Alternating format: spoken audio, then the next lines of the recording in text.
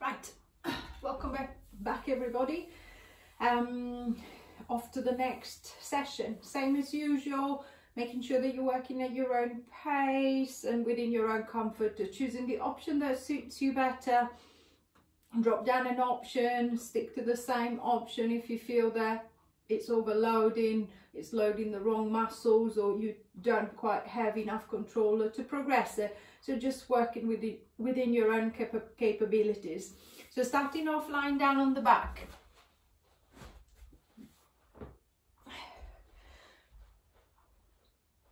I'm going to allow the back to set into his neutral alignment. So hip and pubic bone are nice and level at the top. The lower back is nice and soft, slightly raised from the ground. The ribcage is down, the shoulders are down, the head is down. If you need a little support below the head, popping a block underneath the head, towel, jumper, anything to bring the head up slightly. And then from there, I'm just going to work in and out of neutral. So I'm going to tilt the pelvis back, pressing the lower back gently into the mat, and then forward back into neutral again. So see if I can get a gentle rocking coming from the hips, noticing how supple or stiff the lower back feels. I might find that it feels very stiff, so the movement feels very restricted, very tight. I'm just going to keep the movement going, see if I can loosen up, see if I can get some movement going through the back. Think of the minimum amount of effort possible. So I don't feel my legs tensing, I don't feel my inner thighs pulling, I don't feel my bone clenching, the neck is not stiffening, the shoulders are not tightening up. It's just a little tension at the front of the belly. I'm going to tighten up, the pelvis starts tilting backwards. I'm going to release, I'm going to let the pelvis rock forward. So nice and loose and nice and relaxed. As you feel the movement starts feeling a little bit looser, starts feeling a little bit more relaxed, then see if you can find that midway point where you know that you're not in an imprint, so the lower back is not pressing into the ground and it's not hyperextending, it's not arching too far away from the ground. You're in neutral, you're into that centered midway position. The back should be feeling quite comfortable, the hips should be feeling quite centered. Maintaining that level through the hips and then focusing on your pelvic floor. You've got two slings going front to back and then side to side, and they glide over each other, allowing the pelvic floor muscles to tighten up. Men and women, no difference. It's just men's, it's on the outside, women's on the inside, but the pelvic floor muscles are the same. So try to focus on your front and back passage. I'm going to try and draw the front and the back passage together. So imagine a midway point to see if you can try and draw them together towards that midway point. So see if you can be aware of that sling going from pubic bone to tailbone, tightening gently. The pelvis shouldn't be moving, so I'm not tilting the pelvis at this time. I'm holding the pelvis nice and stable, nice and still. I'm just trying to find that gentle connection front to back. So I'm going to try and draw them together and then let them relax. Draw them together and then let them relax. And then as you're doing so, notice the difference between the left and the right side. So if I can divide my pelvic floor into four quadrants, I've got two at the front, right and left, and then two at the back, right and left again. See if I can be aware of the tension as I pull the front to back being the same, right and left to side. And then you might actually be aware that one side is tensing quite easily, so it feels as if it's shortening and connecting quite easily. The other side seems to be struggling, seems to be left slightly behind.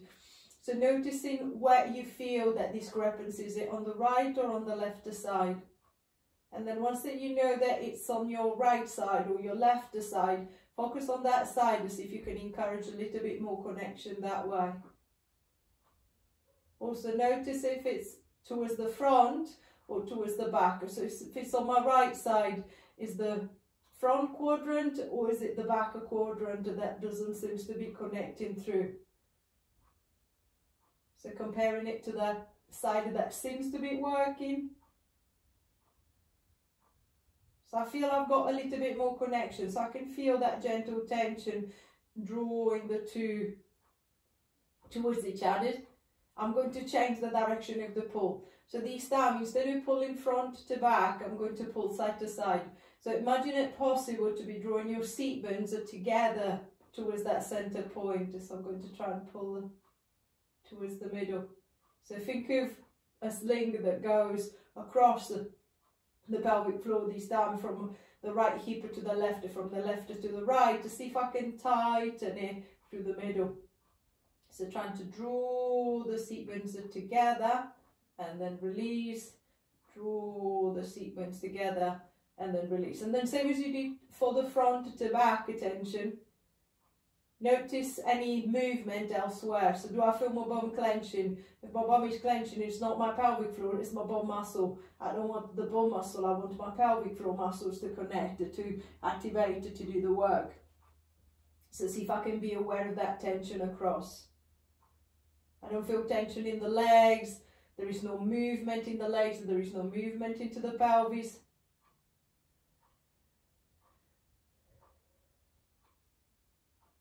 And then again, noticing if there is difference right and left side. Do I still feel weaker on the same quadrant? Do I still feel weaker on the right or the left? See if I can find a better connection. So I'm happy with the tension. I can feel that gentle drawing in from the side to the middle. So this time I wanted to put the two together. So I'm going to pull front to back and then side to side, everything towards that center point. So I'm going to try and draw front to back, side to side, and release, front to back, side to side, and release, front to back, side to side, and release. 3,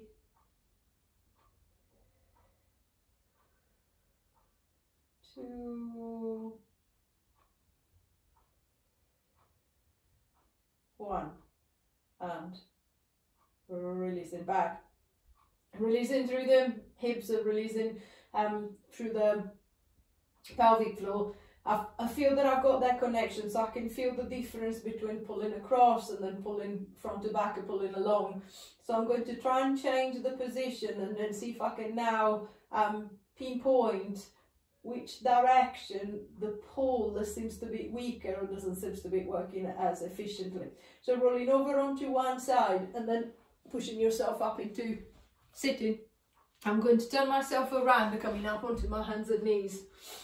So the hands are directly below the shoulders and the knees are directly below the hips.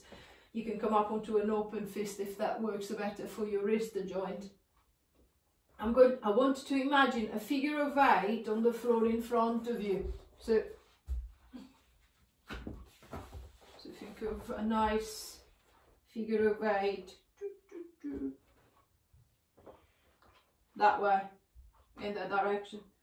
I'm going to try and draw that figure of 8. So I'm going to start moving towards the left, coming forward, over to the right, moving towards the left hip, round to the right, across to the left, round to the right, across to the left, round to the right, and then over. Keeping the movement going, see if I can just get a nice, easy movement going through. So exploring the space and making it as big as you want to make it, as far as there is no pain through the wrist or pain through the hips. So it could be a very small or very big movement.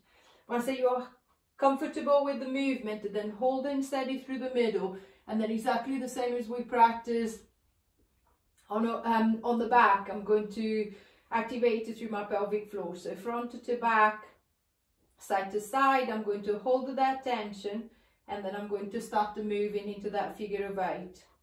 Towards the left, round, back, round, and then starting again. Noticing if you can hold onto the tension as you're moving, or does it feel as if you're losing that tension? Coming back to the middle, I want you to draw that figure of 8 the other way. So front to back, side to side, and then I'm going to move towards my right hand, this stand first, and then to the left, over to the right hip, to the left, and then forward through the arms, around into that figure of 8 again. And then same as before, noticing if you are losing control or you're still maintaining that same control. Coming back to the middle, release and down. I'm going to try and make it a little bit easier or a little bit more simple. This time I wanted to try and squeeze just your back passage. So I'm going to try and tighten up from my back passage. So just a little tension. I don't want to get the front passage involved this time. So I'm going to hold it tighter from the back, and then I'm going to go round into my figure of 8. Notice if at any point you feel that you're losing the tension. I'm going to come back to my starting position, and then I'm going to release. If it's already released, then I know that at some point the tension is gone. I'm going to try that again. So I'm going to tighten up from the back passage, and then I'm going to draw that figure of 8 again. And then I might feel that as I move towards the right hand, or as I turn around towards the left hand, I feel that I'm losing that tension. So same as we did at the beginning, think of in quadrants. Which quadrant doesn't seem to be working? Is it the top left? Is it the back left? Is it the top right? Is it the back right? I'm going to try 2 more times. So I'm going to tighten up from the back passage. I'm going to draw that figure of 8 going around one way. And then I'm going to reverse it, going around the other way. And then I'm going to stop back to the middle. Releasing through the wrist if you need to, allowing a little break to the arms or to the shoulders. And then I'm going to try again. But this time I'm just going to try and tighten up from the front passage. So I'm going to try and squeeze from the front passage and then draw that figure of 8. Can I still hold that tension, or does it feel as if I'm losing the tension? If I am losing the tension, at what point through my 8 am I losing that tension? Is it when I move towards my left hand? Is it when I move to my right hand? Is it when I go back towards the left knee or towards the right knee? I'm going to go around 2 more times around this way. Keep holding that tension, keep controlling through. Stop to refresh if you feel that. I'm not sure that I've still got it or not. And then as you finish with the last one, returning back to the middle, release that tension. I'm going to reverse that figure of 8. So pulling up from the front passage, I'm going to go round the other way. 1. Refresh that tension. And then round again, 2.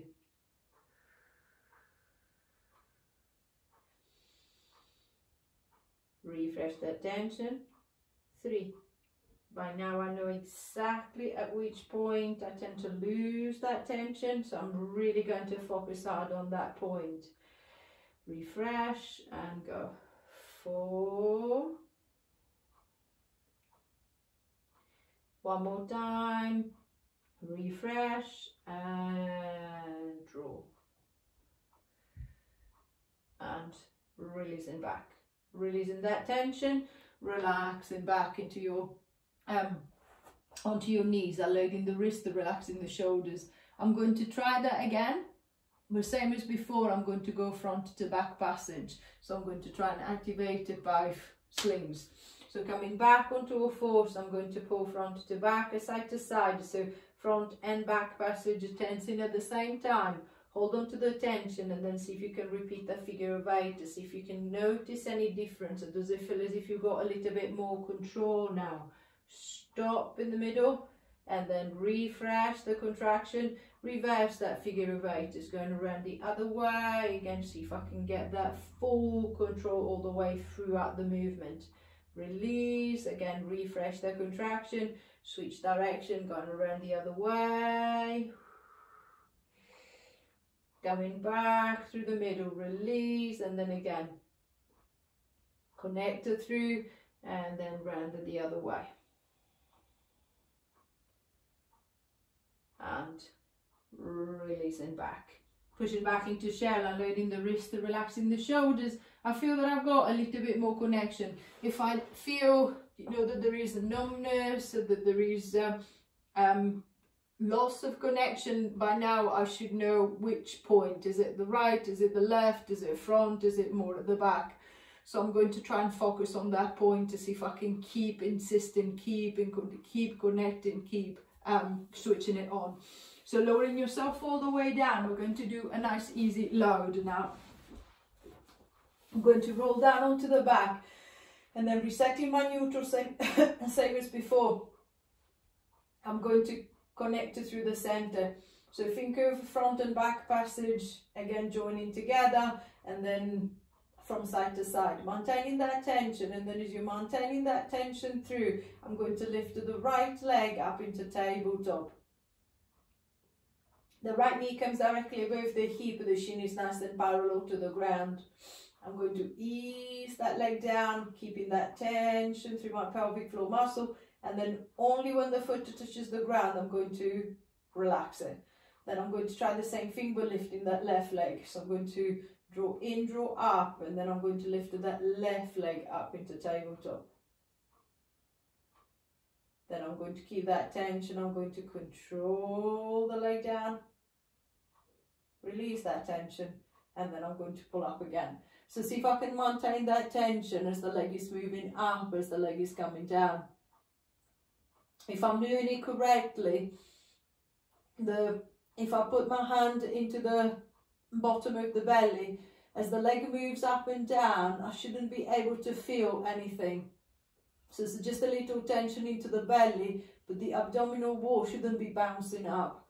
If it's bouncing up, pelvic floor and transverses, abdominals are not connecting, they're popping up, which means that my back is being pulled up every time that the leg goes up. So see if I can just be aware. So I'm going to keep that tension through, and then I'm going to ease back down again. If you feel that you've got that tension, sister, so I feel that the belly's holding steady, the back is not moving, the pelvis is not tipping forward, no back, I feel that I can progress, and then I'm going to start doubling the load. So I'm going to connect through, lifting one leg up, keep the connection, and then see if I can pick up the second leg. Now second leg is much heavier, as there is nothing on the floor now to support me. I don't want any change in the belly or in the hips. Pelvic floor still connected through. I'm going to return the left, lower the right, and then I'm going to release it through my pelvic floor muscles. If they've already gone, then you know that you've lost them at some point. I'm going to try again. So I'm going to lift the left leg up into tabletop. If you're going for the second lift, again, controlling through, picking up the right leg, and then controlling it back down, releasing through the left, relaxing through the pelvic floor, and then again on the right side, making sure that you're not forcing the second leg to lift. If I force the second leg to lift, unfortunately I'm getting a detrimental result through the abdominals, as every time that the belly pops up, it stretches the linea alba, so that center split when the belly expands, especially in pregnancies, during pregnancy or in overweight people, it stretches the abdominal wall out. What I want is to try and bring the two walls back together. So that little pop into the belly is just encouraging that split even more. So making sure that you're trying to draw it together, you're not letting it pull apart. So I'm going to try and pull up on the right, and then keep that tension. I'm going to lift up on the left. If I find that I can't, every time that I lift the second leg, I can feel the belly popping, then maybe the second leg is too much at this time, at this moment. I just need to give myself a little bit more time to find a better connection through. So I'm happy with the movement. I feel comfortable.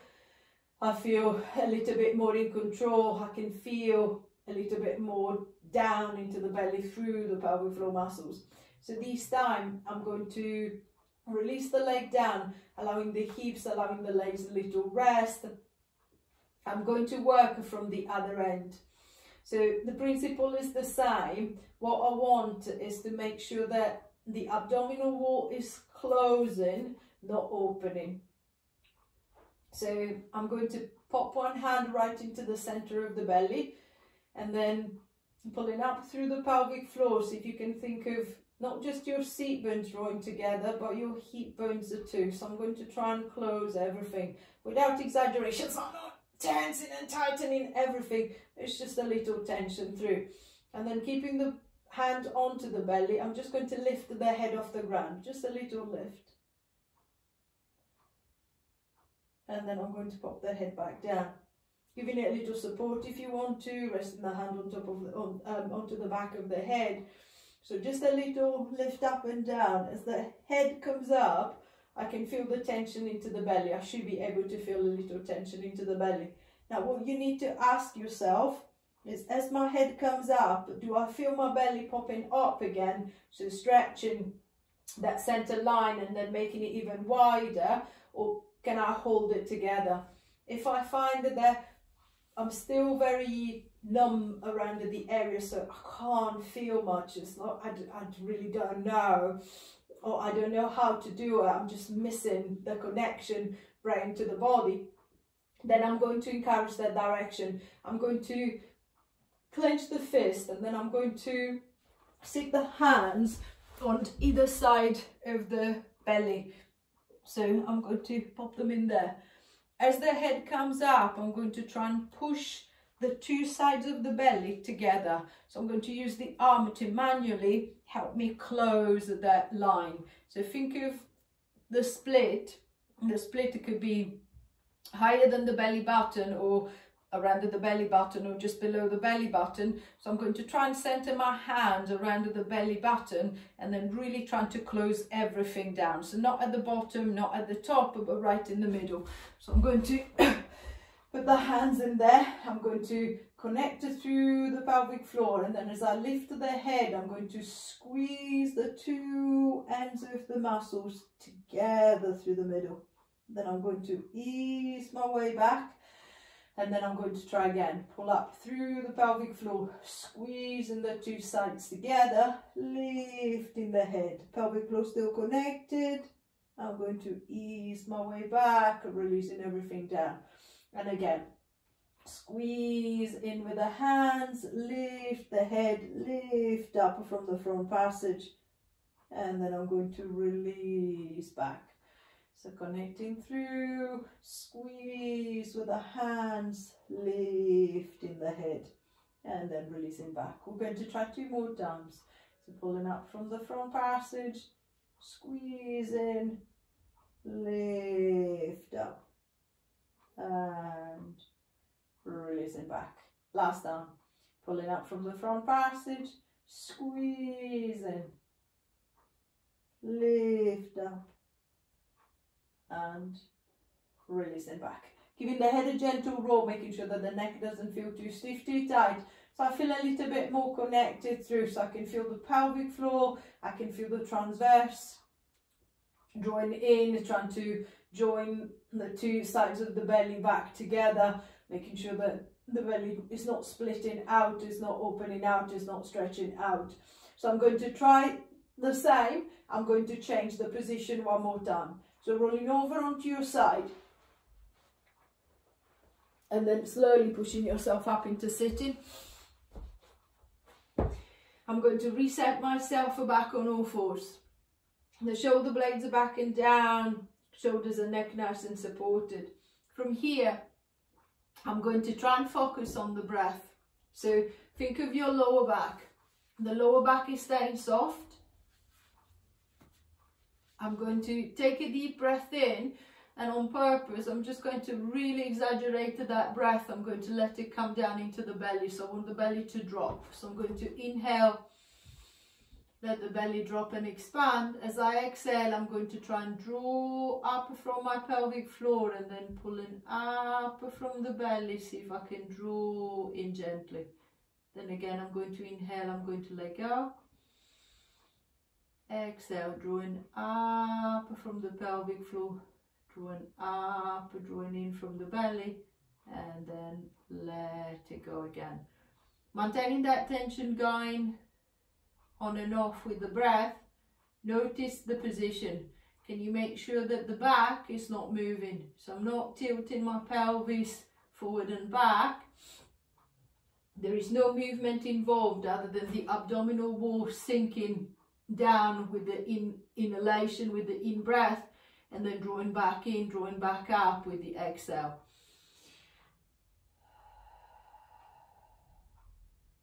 So I feel that I've got a good connection.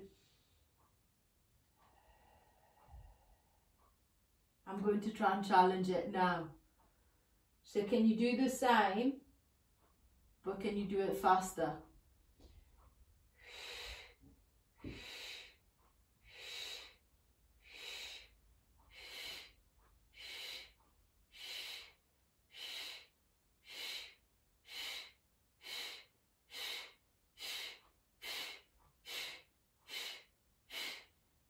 The back is still nice and still, the belly is still drawing up and down, pelvic floor still drawing in, lifting up, noticing any difference between right and left side. The tendency is after a while to get muddled, so the belly feels almost as if it's like running wild, is going all over the place. See if you can still maintain that steady lifting through. 1, 2, 3, 4, 5, 6, 7, 8, 9, 10.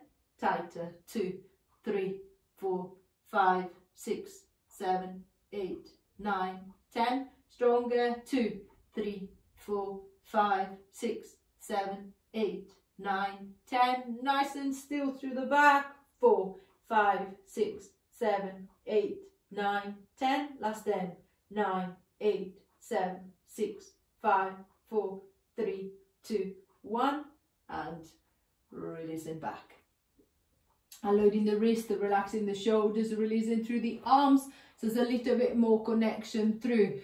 I'm going to try the same, but I'm going to do it in reverse. So this time I'm going to try from bridging.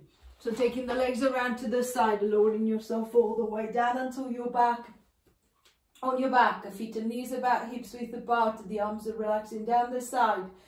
Pushing down through the soles of the feet, squeezing with the back of the bum. I'm going to drive my way up into bridge. Holding the lift at the top, the hips are open, the back is relaxed, maintaining that lift there. Now focus just on your pelvic floor. Can you squeeze up? So can I try and draw back to front passage and then seat bones together? And then release that tension, and then can I draw it in again?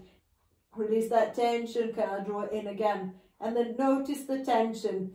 Do I feel my bum clenching and releasing? Remember, your bum is not your pelvic floor. Your bum muscle is your bum muscle. So can I try and hold the hips active? Can I try and keep my bum active to hold the hips up? Can I keep the pelvis still? So can I make sure that the hips are not bobbing up and down? They're holding nice and steady. Just that tension through the pelvic floor. So nobody else should be able to tell that you're actually working through your pelvic floor muscles, as it's an internal contraction. It's happening on the inside. 10, 9, 8, 7, 6, 5, 4, 3, 2, 1. And then I'm going to release my way down. One more time. Pushing through the soles of the feet, squeezing your way up into the lift, holding it there, and then drawing up. 1, 2, 3, 4, 5, 6, 7, 8, 9, 10, and releasing down. Hugging the knees to the chest, stretching the lower back, releasing the hips, relaxing the pelvis, and then when you're ready, dropping the feet all the way back down, rolling over onto one side, and in your own time, pushing yourself back up into sitting. Finding a comfortable seated position, hands together. Thank you very much. Hopefully you found this useful. Please let me know into the comment below anything. So keep in touch. Good luck.